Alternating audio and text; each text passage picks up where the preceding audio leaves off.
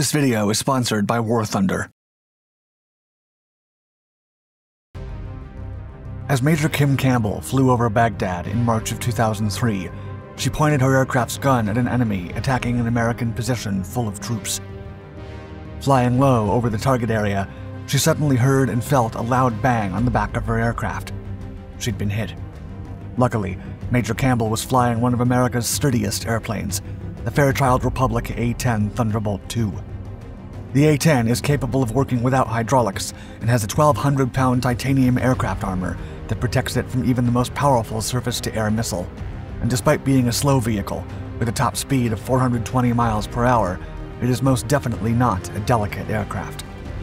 Built with maneuverability and simplicity in mind, the so-called Warthog has survived repeated attempts by the U.S. Congress to retire it, remaining on the United States Air Force's good side for over 50 years and becoming an iconic aircraft of the modern era.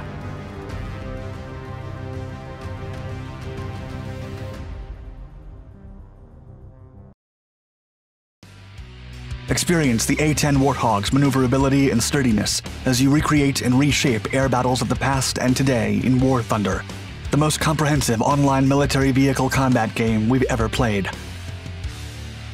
Click on the link in the description below to experience this free-to-play online game on PC, Xbox, and PlayStation. Access over 2,000 historically accurate tanks, fixed-wing aircraft, helicopters, and warships, including the A-10 Warthog. Each is modeled to incredible detail down to their individual components, spanning over 100 years of technological developments from the 1920s to today.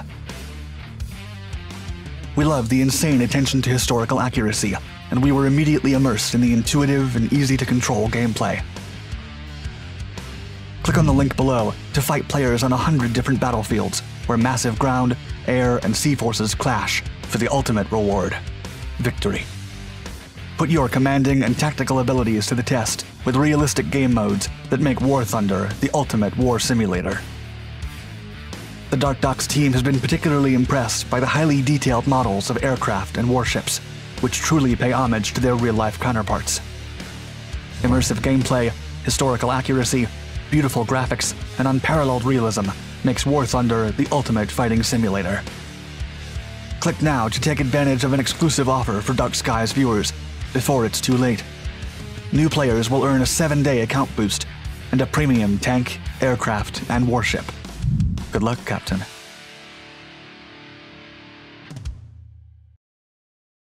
Close air support. After 2 decades of prioritizing faster and higher-flying fighters and bombers for a potential war with the nuclear-powered Soviet Union, the U.S. Air Force had no slow-moving, low-flying, and resilient enough aircraft for close air support on the Vietnamese battlefields. America's leading ground attack aircraft in the earlier days of the Vietnam War was the Douglas A-1 Skyraider. Introduced only a year after World War II, the Skyraider could carry a large payload, but its propeller-driven design was outdated by the 1960s. The aircraft simply could not fly slow enough to spot targets in the middle of the jungle and didn't have enough fuel storage to make multiple passes. Also, it was vulnerable to ground fire. A 1966 Air Force study confirmed such gaps and concluded that the service was in need of a simple and inexpensive design for close air support. In September of that year, U.S. Air Force Chief of Staff General John P. McConnell ordered the design, development, and production of a rugged and survivable close air support aircraft to protect combat troops on the ground, and the winning proposal came from Fairchild Republic. The winner was chosen because of its dramatic low-altitude maneuverability, weapon accuracy, survivability, and mission-capable maintainability. 2 YA-10 prototypes were flown for the first time on May 10, 1972, by pilot Howard Nelson. Then, after several trials, the Air Force approved Fairchild Republic's prototype for production.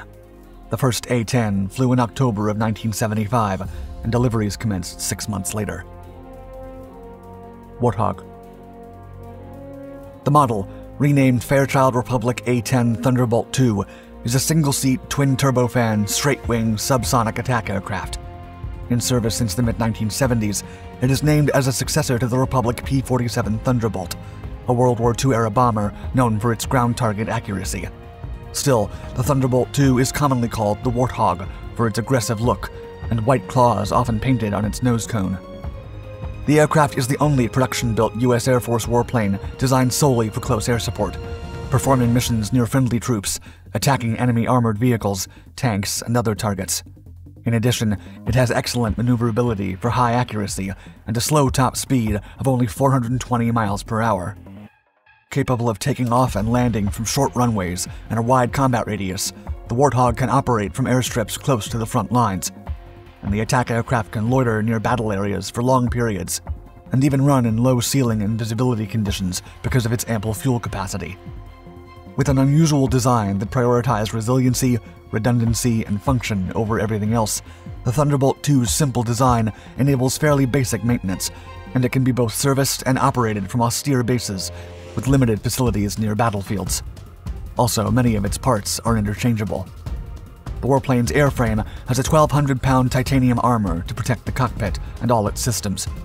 The armor can absorb heavy damage by shielding the pilot and control system from enemy fire, enabling it to continue flying. Power. The aircraft's two General Electric TF-34GE-100A turbofan engines are mounted high up on the long fuselage to protect them from sucking in the dirt on rudimentary runways. And although the A-10 can carry a wide variety of conventional munitions, including general-purpose bombs, cluster bomb units, and laser-guided bombs, the aircraft's primary built-in weapon is the 30mm GAU-8A Avenger autocannon. One of the world's most powerful cannons to ever exist, the weapon can fire up to 3,900 rounds of depleted uranium armor-piercing shells per minute. The first production Warthog was delivered to the Davis-Monthan Air Force Base in Arizona in the mid-1970s, proving to be an unwelcome addition to the warplane arsenal at first, as most fighter pilots favored speed and appearance. Still, with its combination of large and varied ordnance load, long loiter time, accurate weapons delivery, austere field capability, and survivability, the Thunderbolt II soon became an invaluable asset for the United States and its allies. Operational service. After stagnating for almost 2 decades, the Warthog first saw combat during the 1991 Gulf War, deploying 132 models. It was during this time that Captain Robert Swain achieved the type's first air-to-air victory when he shot down an Iraqi helicopter. During the 40-day-long conflict, the A-10 Warthog had a mission-capable rate of 95.7%, flying over 8,000 sorties and launching 90% of the missiles fired in the entire war. Soon, the Air Force decided not to replace the decades-old A-10 with a newer version. Then, as the Bosnian War raged on, the Warthog was assigned to a series of sorties launched to locate and destroy equipment and heavy weapons seized by Bosnian Serbs. The A-10s eventually returned to the Balkan region as part of Operation Allied Force in Kosovo in 1999.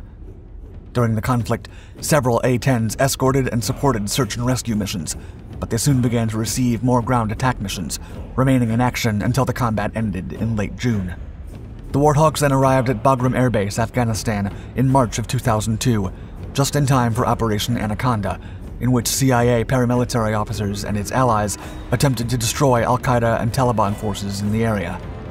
The aircraft also took part in the Iraq War, beginning with Operation Iraqi Freedom on March 20, 2003, with 60 models taking part in early combat, where the model had a mission-capable rate of 85%. After that, the A-10 has taken part in numerous operations in Iraq, Afghanistan, Libya, and other parts of the Middle East. A manual landing.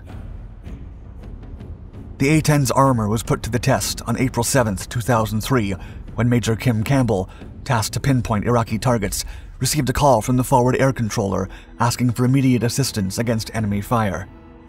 Once over the target area, Major Campbell descended below the clouds to identify the friendly troops, as well as the enemy's location, who were firing rocket-propelled grenades at the Americans. In a high-threat situation, Campbell and her fellow A-10 partner made several two-ship formation passes over the enemy, accurately firing the autocannon and high-explosive rockets. Then, as she maneuvered away from the target after her last rocket pass, Campbell heard a large explosion at the tail end of her Warthog. Campbell later recalled the incident during a ceremony, quote, "As we were on our way out is when I felt the jet get hit. It was pretty obvious, it was loud. I lost all hydraulics instantaneously, and the jet rolled left and pointed toward the ground, which was an uncomfortable feeling over Baghdad. It didn't respond to any of my control inputs." Despite trying out several procedures to control the aircraft, none of them worked. As such, Major Campbell put the fighter into manual reversion and began to fly the plane without hydraulics. The aircraft is designed to be able to fly with just one engine, half of the tail, one elevator, and half of a wing missing. And in manual reversion mode, the Thunderbolt II fighter is sufficiently controllable to return to base. Still, the control forces are more significant than usual, and achieving a landing without hydraulics is exceptionally tricky. Thankfully, Campbell's aircraft responded and started to climb away from the ground and out of war-ridden Baghdad, helped over the radio by her flight leader, Lieutenant Colonel Turner. She then flew the crippled plane all the way back to the airbase. Campbell was able to land the Warthog, even as the brakes and steering didn't work without hydraulics. Upon inspection, it was discovered that her A-10 had sustained damage to one engine, as well as the redundant hydraulic systems, disabling all flight controls, landing gear, brakes, and horizontal stabilizers. The aircraft had bullet holes all over the airframe. Major Campbell was later awarded the Distinguished Flying Cross for her bravery in aerial combat. According to General Richard Myers, the U.S. Air Force's chairman of the Joint Chiefs of Staff, Campbell is one of only a handful of pilots who have ever landed the Warthog in the manual mode. The future. According to Boeing, over 280 Thunderbolt II models remain in service with the U.S. Air Force, Air Combat Command, Air Force Reserve, and the Air National Guard. While initial plans called for the Lockheed Martin F-35 Lightning II to replace the A-10 gradually after entering service in 2015, several critics believe that this move would be a giant leap backward for the Air Force, given the A-10's performance and the F-35's hefty price tag. To this day, the future of the attack platform remains a subject of debate. Still, despite several thwarted attempts by the U.S. Congress to phase out the almost 50-year-old warplane, the U.S. Air Force has planned a wide range of cockpit, weapons, and avionics upgrades to keep its remaining Warthogs in the air well into the 2040s. Thank you for watching our video, and thanks to War Thunder for sponsoring it. Don't forget to click on the link in the description to play for free and claim your 7-day boost and a premium tank, aircraft, and warship. Remember that no extra hardware is required. A controller or a mouse and keyboard are more than enough to get you in the middle of the action. See you on the land, in the sea, and in the air.